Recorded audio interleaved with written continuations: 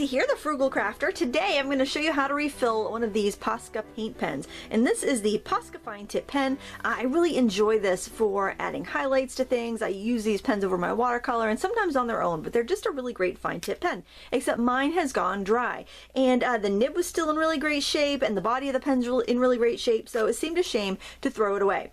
So what I'm going to do is mix up some ink for this pen. So this is an acrylic paint pen, so I'm going to start off with acrylic paint. I'm using Chromacryl Blockout White, but any white craft paint should be fine. I'm using this because it's a really opaque semi-fluid paint, and I'm just going to put a few, just like maybe the size of, like a grape in there, not a lot.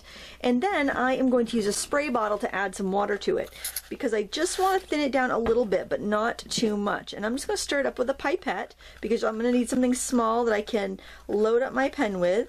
And it needs to be the consistency of probably like a heavy cream that's still a little thick, because it's going to be able to come out of the pen. Now the pen does have a little bearing in there, so that will help mix it up as needed, but it's definitely got to flow, so I just got to make sure I end up with like a fluid consistency, and that doesn't look too bad. I think that will work right there. So if you can see there, it's about the consistency of a heavy cream. Alright, so now what I'm going to do is take the nib out. Now I'm unable to separate this part from this part, but you may have a paint pen that doesn't come out there, like these are Ohuhu paint pens.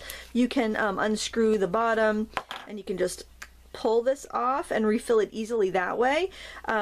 And these are fantastic as well. I really enjoy these. These are a thicker nibbed pen though, so when that runs out I'll do the same thing, as long as the nib is in good shape. If the nib is in bad shape, then I'll have to dispose of it. But I'm really trying to not dispose of so much in my craft room. So you can see I just use my fingers to grab the nib and yank it out. You could use tweezers if you need to, but your fingers aren't going to damage anything because your fingers are soft and will grip that nib really well.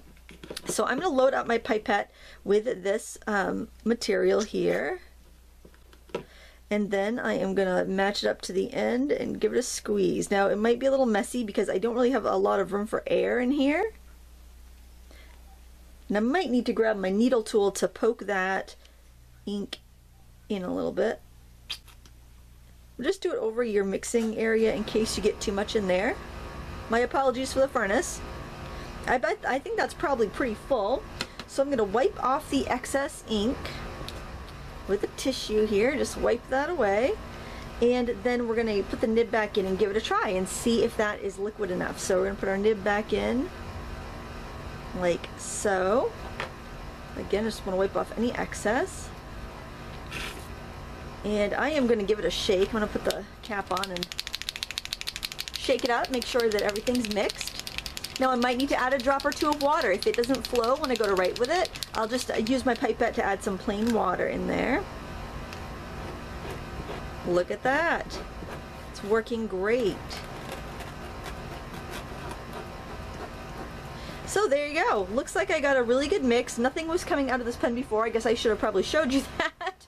But if I want to make it flow more, I just give it a couple pumps and I can get a little bit more of that paint come out, maybe a little thicker. Maybe I would have been able to go a little bit thicker with my paint, I'm not sure, but it does look pretty opaque. You could also use gesso. I could show you this on a more contrasted paper. Let me go find a black piece of paper to show you on that. Look at that, nice and opaque. It really shows up there well.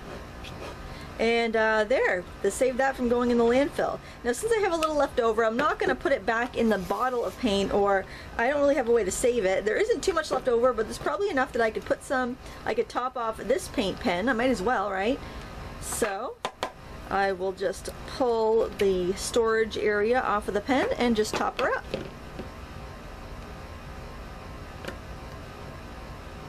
So no matter what kind of paint pen you have, this is a great way to get a little more life out of it, because the less we put in the landfills, the longer our planet is going to last, and the longer our art supply budget will last too.